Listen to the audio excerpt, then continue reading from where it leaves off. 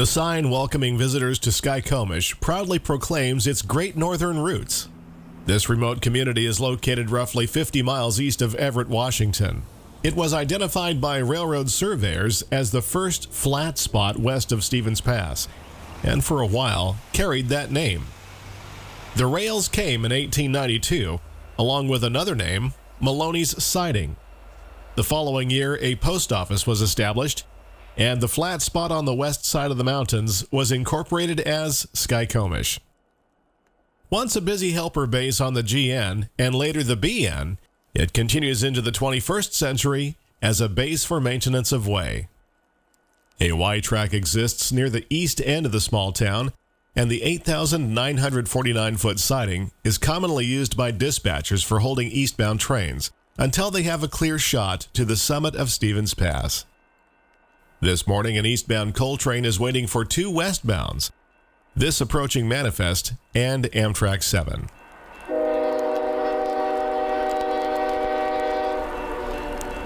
BNSF 7591 West leads another Spokane to Everett Manifest through town.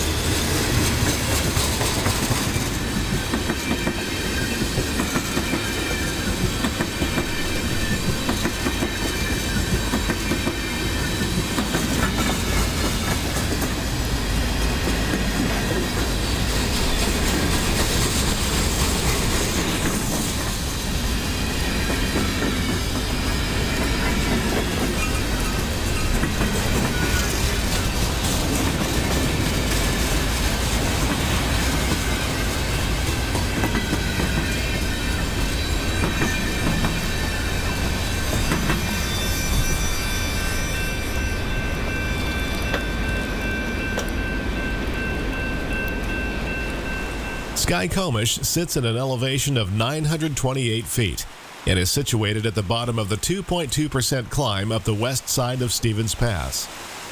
When the railroad was first completed, a series of 8 switchbacks zigged and zagged over the mountains, with grades of up to 4% until the first Cascade Tunnel was completed in 1900. The historic GN Depot was built in 1894 and served passengers until the 1950s. It replaced the original depot, which was nothing more than a boxcar. The building has been moved more than once in its lifetime and currently resides on the south side of the tracks. A small-scale live steam railroad runs around the depot, but its tracks are currently invisible, buried in the snow.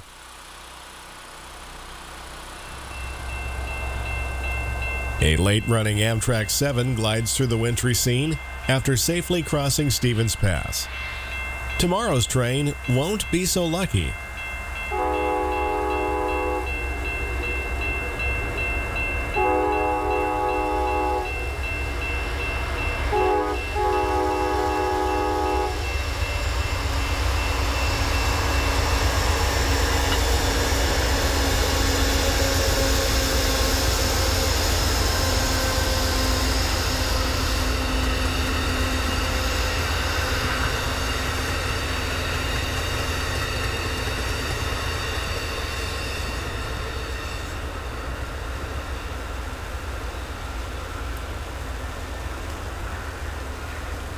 As we filmed these scenes in January of 2020, a winter storm warning had been issued for much of the Pacific Northwest, bringing several new feet of snow to Stevens Pass and significant accumulations to the foothills. In Skykomish, that prediction seems to be coming true. What little evidence there might be left of a turntable and roundhouse is cloaked in a blanket of white. Former GN SD9 number 599 quietly weathers the storm while it waits an uncertain fate. In the distance, the lights of BNSF 9001 West appear after limping over Stevens Pass. The 9001 had mechanical issues at Merritt, and 2 engines off an eastbound were added to the point so this crew could continue to Seattle. BNSF 7181 and 8210, both GEs, aid the ailing SD70 ACE on the point of a vehicle train.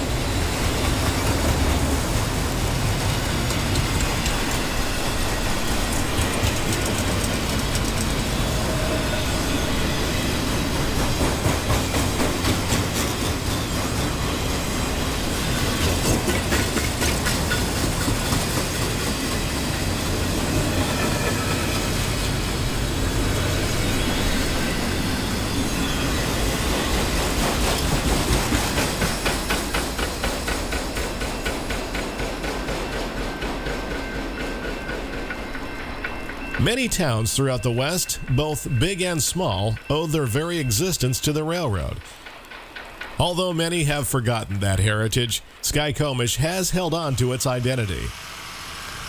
A Great Northern-themed herald is proudly displayed on the city's utility truck, which has been pressed into snow service. It plows East Railroad Street past buildings that are a throwback to the town's heyday in the early part of the 20th century. The nearly 100-year-old Cascadia Hotel has welcomed guests, rain or shine, since 1922. A snowplow of a different kind sits at the ready on a house track near the west switch of Skykomish. This former GN snow dozer was rebuilt in Vancouver, Washington in about 2009 and dressed in Burlington Northern's Cascade Green. As the snow continues to accumulate on the mountain, it should be just a matter of time before the dozer gets the call.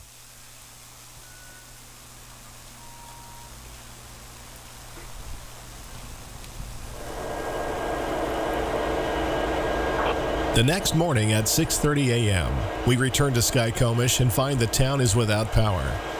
Numerous downed trees from wet, heavy snow have taken their toll on both the town and the railroad. Flashing lights on nearby signal huts indicate they are operating on auxiliary batteries. 2 red eyes mark the west switch of Skykomish, and soon they are replaced with the blinding light of what turned out to be the only freight we would see this day. More eastbound empty coal buckets for the Powder River Basin.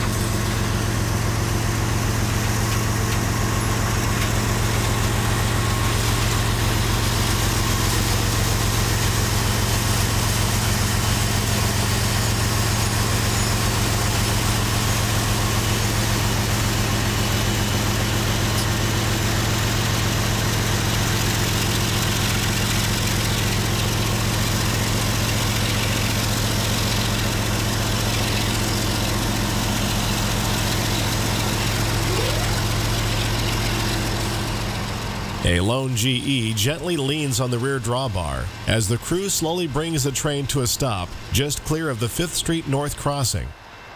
The plan is to meet Amtrak 7, which is running late out of Leavenworth. A plan that will soon be changing, as Amtrak finds itself stranded at Scenic, while another winter storm bears down on Stevens Pass. For the next 8.5 hours, nothing else moves through Skykomish.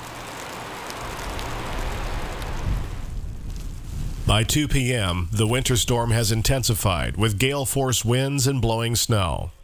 Amtrak is stuck at the west switch of Scenic. Downed trees have traffic stopped on Highway 2. A relief engineer was high-railed up to the stranded train earlier in the day, and now the locomotives from the snow dozer have been called to bring a relief conductor as well.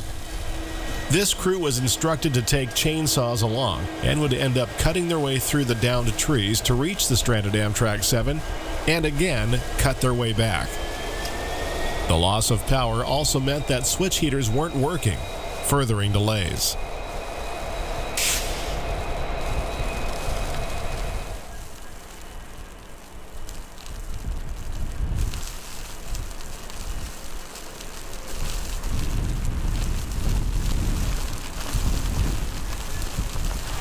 BNSF used an army of gas generators to power signal bungalows between Bering and Scenic. This one powers a grade crossing near the east switch of Skykomish. It's after 3:30 p.m. when BNSF 279 and 291 return to Skykomish and enter the siding. BNSF Seattle East dispatcher noted over the radio they had lost the day's battle with the storm. The 2 EMD SD-75Is would not go back to the snow dozer, but would be called on to shuttle crews for the next couple of days. With the loss of signals and powered switches, and with all the maintenance of way trying to keep the railroad open, the Empire Builder was required to operate on track and time authority with limits between West Scenic and West Skykomish. The radio crackles with activity between maintenance of way, the Seattle East dispatcher, and Amtrak. Webster, Seattle East. Go ahead. With that switch there, it might be easiest to have you line it reverse and let them sweep it out and then have it go back main. Police number 7, over. Number 7, over. Okay, you're instructed to hand operate the dual controlled switch at East Skykomish, East EAST Skykomish, lining it for your route within your track and time main to main, over. Finally, at 4:23 p.m., the lights of AMTK 203 West appear in the gathering dusk. The Empire Builder is over 9 hours late, but is safely off the mountain.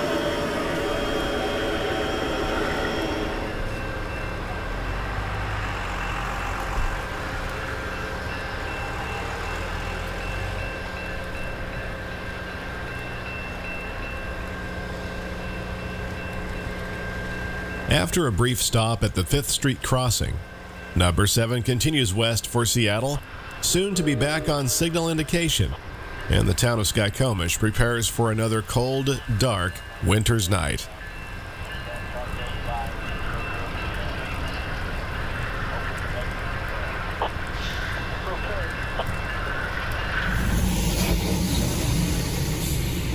Traveling on Highway 2 was slow and dangerous, with numerous downed trees and power lines. This big maple branch punched out the back window of the vehicle in front of the camera crew. Fortunately, no one was hurt in the incident, but it was a long drive back to the motel in Monroe, which, unlike Skykomish, still had electricity. When traveling at night through the Mount Baker-Snoqualmie National Forest, you might keep your eyes open for Bigfoot. It's rumored he haunts a coffee shop on Highway 2 near Index. The coffee is good, hot, and welcome, especially on a night like tonight.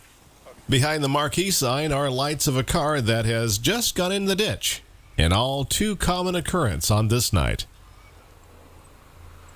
By daybreak the following morning, both Highway 2 and the railroad were closed over Stevens Pass. A roadblock was set up at milepost 32, just east of the community of Gold Bar. Only emergency personnel, railroad workers, and some locals were allowed beyond this point, due to numerous downed trees and power lines. A danger that would continue even after the snow stopped falling. With more snow in the forecast, both the state of Washington and BNSF were not taking any chances. Both Amtrak's east and westbound Empire Builder were canceled, and other trains rerouted over nearby Stampede Pass and the Columbia River Gorge. We are at Gold Bar, elevation 200 feet. Another eastbound coal empty is tied down in the siding, like several other trains on the scenic subdivision. The only traffic moving for the next couple of days will be the crew shuttles out of Everett, like the approaching BNSF 9019. This 3-unit set of VMDs is bound for Skykomish as it passes milepost 1756.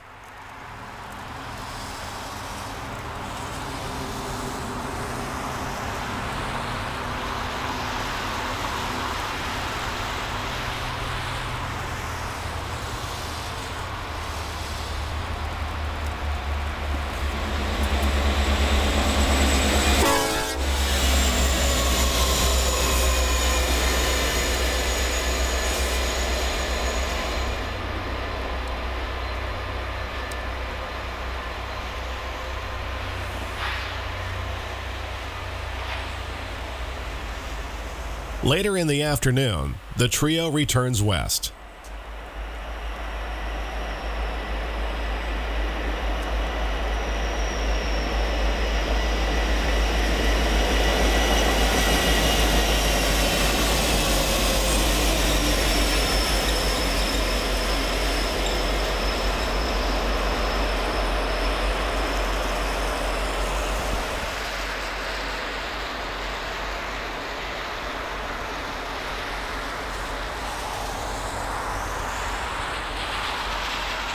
Moving closer to the east switch of Gold Bar, the pair of SD-75Is we saw yesterday head past the crossing of Dorman Road, milepost 1754.9.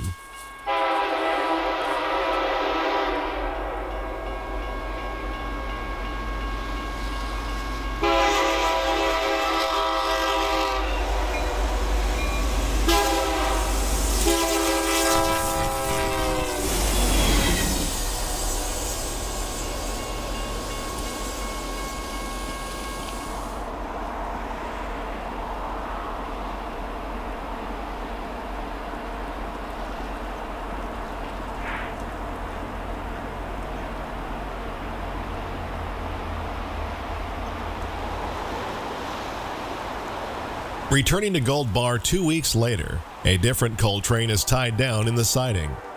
BNSF 3149 is again seen as it powers the rock train bound for Skykomish. It has just retrieved a couple of ballast cars and the caboose out of a spur track at the west end of the siding.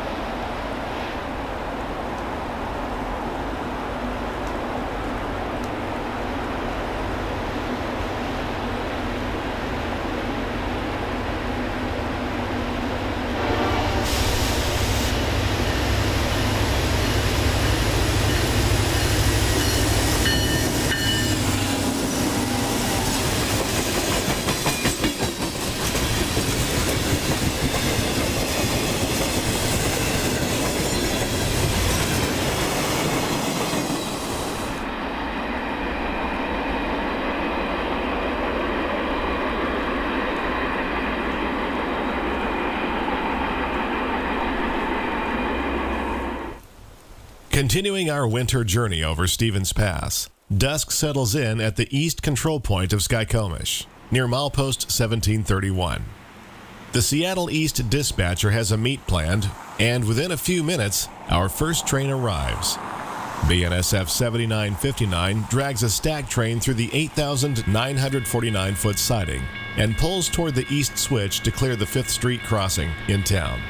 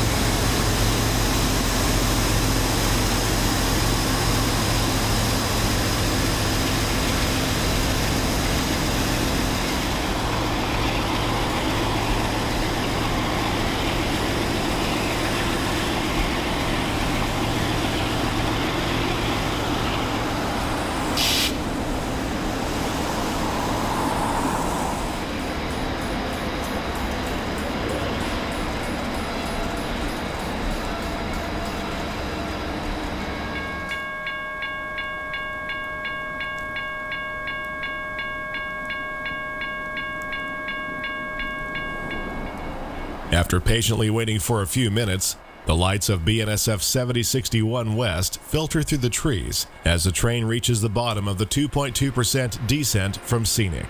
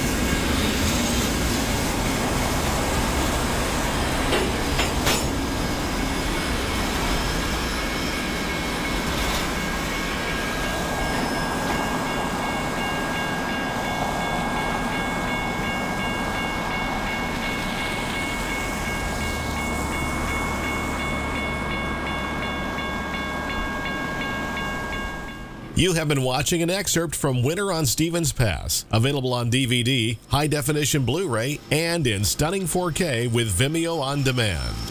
If you would like to purchase the full-length program, click on the link in the description below. Be sure to hit that like button and subscribe to watch more programs like this one added weekly. From all of us at 7 Idea Productions, thanks for watching.